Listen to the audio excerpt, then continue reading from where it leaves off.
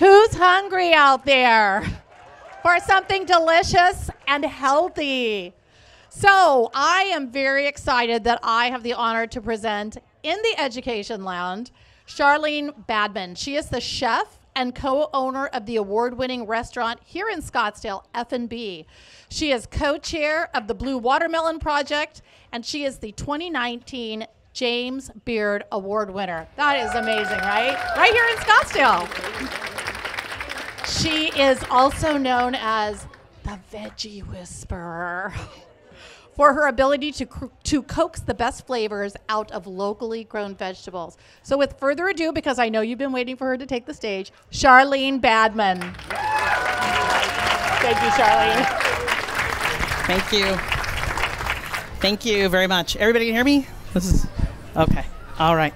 We're doing a pretty simple recipe, and this recipe is actually from Chef Shannon Reyna. Shannon is part of our Blue Watermelon team. She is the food service manager at Salt River Schools. She prepares hundreds and hundreds of meals for students through the week, and such a wonderful lady. This recipe is one that we did with our classes. Like we mentioned, I do a program called Blue Watermelon Project, and we're in 30 schools. 2 are in Tucson, 4 in northern Arizona, and the rest are here in the Phoenix area. And every month we give students a recipe as well as a garden lesson to plant. In this particular month, it was October, and they planted the watermelon radishes, and they're coming up already. They take about 60 days. They'll be harvesting them pretty soon. They love the cold weather, which is good since that happened. But this is a salsa, so pretty simple. We have the recipe for you if you'd like it, and it's just like it's listed. It tells you what to put in there, but take it as just kind of like a list of ingredients and then how you can adjust it. I love this recipe though because it does not include tomatoes. It is made with the watermelon radish, so this time of the year when tomatoes don't taste as delicious, and something like a watermelon radish does. I also love it because of the texture. It's nice and crunchy, and then you can sub other things out. If you couldn't find a watermelon radish, but right now they're beautiful. These are from Bob McClendon. Picked them up at the farmer's market. Super beautiful. He'll have them with the greens, without. These are already washed, ready to go. I did sub out in the recipe. It calls for a yellow onion. If you want a red onion, that's great. But right now we have these beautiful Itoy onions, which we grow. They grow really well here. The less water, the better. We plant these in August. We've done them with the students as well. When it's so hot, and then they just start popping up. They look like a green onion. They'll start to bulb a little bit at the bottom, or like a shallot. But I use that today with the taste test we're going to give you to try, so you can give it a taste. Cucumbers coming from Steadfast Farms, another farm. Eric is out in Mesa, has beautiful that. Of course, we have great citrus coming in right now that is super delicious. I almost brought a couple of grapefruits because I think grapefruit would be great with this as well. But just take the recipe as an outline and then make it at home and make it yours. So real simple. Go ahead and just start cutting everything. Like we tell the students when we're working with them, because we work with students from preschool up until middle school and into high school, just to always be respectful of their knives. We use the claw technique. We always talk to them about making sure to use the claw, make sure to be mindful of what they're doing, to not point their knife to the sky. Don't point it at your friends. It's not a finger. We're going to start with 10 fingers. We're going to end with 10 fingers. I think we've only had like 2 cut fingers so far, so we're doing okay in the last about 6-7 years. So what I love about this radish is that, and the kids do too, is that it looks like a watermelon.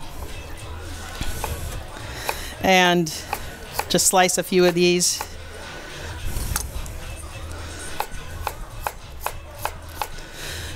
But it's hard to get students to really enjoy a radish because they have tendency to be spicy. They're like, it's spicy, it's hot. This one is a little bit more mild.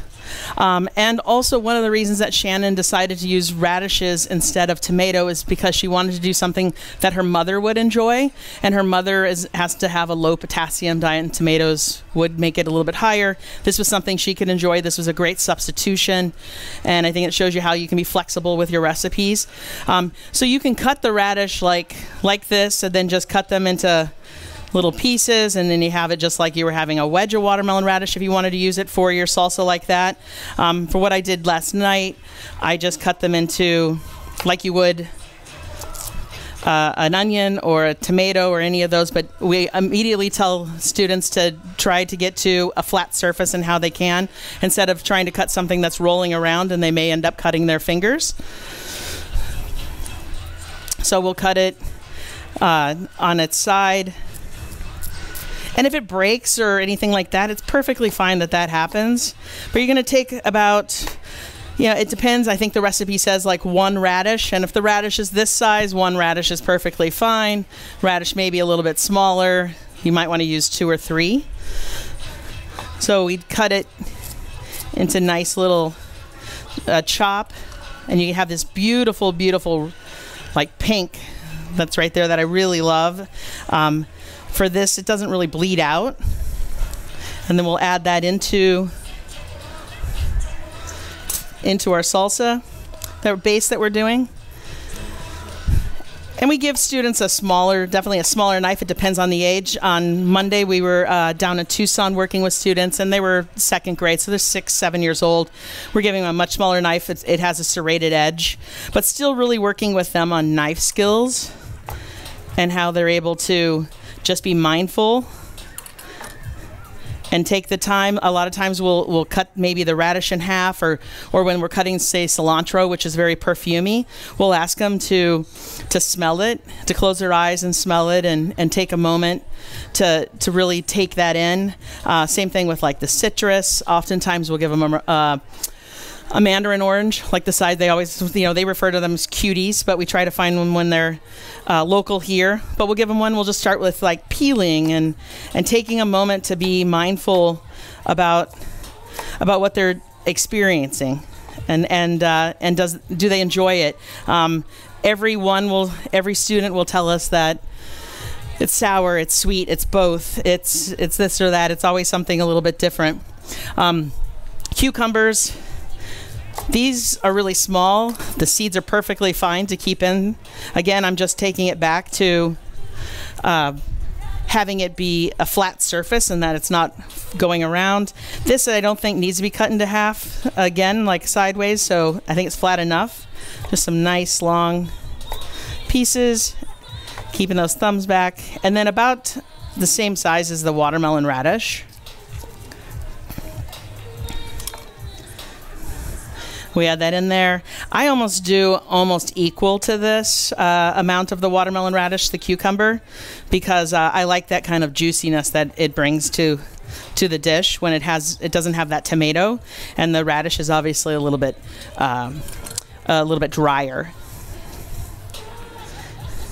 And then for the cilantro, I started working for a chef in high school in a program in Tucson, and she had a Southwestern restaurant. Her name was Donna Norden, and she did what is called the haircut. So we just hold on to that and just kind of cut it down like that. The stems of cilantro are really usually pretty tender, except when maybe below that the rubber band. So I don't mind like putting them in there or just taking a moment to pick off just a few of them, but they're so tasty. And then you can save this for a marinade. Definitely shouldn't be wasted. Definitely can go into something else. Oftentimes we'll dice that up and use it as a garnish on top of a soup at the restaurant, but always good to keep it. And then I try not to chop it too fine, and we just kind of keep rolling it, and we'll tell the students to kind of use, again, keeping their thumb, being mindful of their thumb, keeping a hold of what's going on, but just to kind of roll it.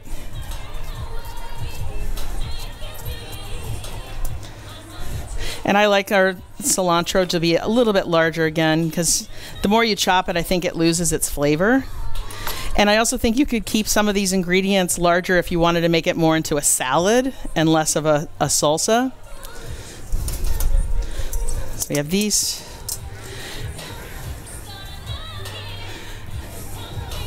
And then our jalapeno. When we did this with the students, the jalapenos were a little bit on the spicier side. So we substituted out for our smaller grades, our younger grades, we substituted poblanos. Found that to be a little bit less spicy. A poblano can be hot. Often I think it's just like you can smell it. You can smell it when you cut it. Also, if you want to use gloves, that's fine too. We did that with the students. We made sure that they had gloves on. Whether or not you want to have the seeds and the membrane left in there is really up to you and what you enjoy and how spicy you want something, because that's where the heat is. But those can come out. I just use my knife. You can use a spoon. And you can leave a few in there if you want a little bit of spice to it. And then again, you have your flat surface. Cutting that much smaller than, this is a dice, so cutting it much smaller than our watermelon radish and our cucumber. But really the same sort of technique. And if you find that it's still a little bit larger, you can always just go back a couple of times and give it a chop through and keep it a little smaller. And you don't have to add it all either. This can be saved for something else.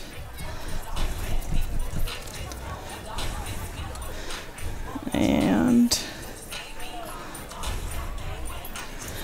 I'm going to add about half. I'll save this for something else this evening. And then these Itoy onions, went ahead and cleaned them up. These were given to the indigenous people that were here, we're talking about 1600s, by Spanish missionaries. So they have a really great history. They grow very well, like I said here. Super exciting for kids while it's so hot to get something in the ground and then see with our monsoons how quickly they come up and how fast they grow and that they're able to enjoy them. We had a chef that made just a simple rice with them, and it was really something that the students enjoyed, having a little bit of onion and some rice.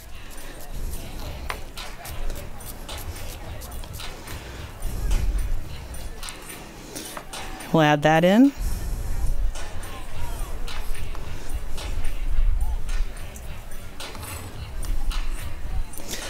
And then our limes. In order to get as much juice out as possible, we always tell the students to make sure to roll them, give them a really good roll, get that juice out of there, soften them up. And I also would tell them to take a minute, but to smell it, because it's like, I can see how shiny this is just from giving it a quick roll. And then their hands smell great, because they're usually like, my hands smell like onions and I have to go wash them. I'm like, we're not washing till we're done. But it instantly is a cleaner for them, and they understand that. So just adding in our lime, and that's how juicy this is just from giving it that roll.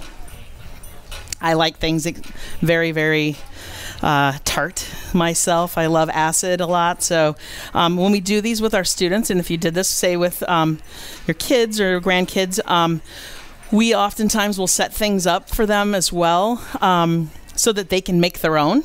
Again, telling them about, hey, this is a recipe and there is some structure to it, but these are the ingredients, but maybe you like a little bit more onion than, say, your neighbor does, or you might like a little bit more heat than, we all like things a little bit differently. So oftentimes we'll let them decide what they want to put in, and they create their own recipe. A little bit of salt. And it doesn't take a lot of salt, because I feel like whenever you're introducing acid into something, it can bring out those flavors that salt will as well. So that's another reason I like using acid, whether it's a vinegar, apple cider vinegar, or rice wine vinegar, or a citrus juice, because I find that I can use less salt in an ingredient, which is really important when we're working with our students. And that's it. It's pretty much, it's ready to go. So that's it. It's just really beautiful. I'll put it in. I think you use lemon. And again, I almost brought a grapefruit. I had a farmer that just sent some grapefruits this week, and they're super sweet. And you could use lemon, use lime, change it up. If you don't like cilantro, use a different herb. I think because it has a cucumber in there, it could be mint, it could be dill. Those would be really different. I mean, it would just kind of maybe change the direction. You could serve it with a little bit of yogurt then. Be great. This is just a start, and then it allows you lots of ways to play. All right. There you go.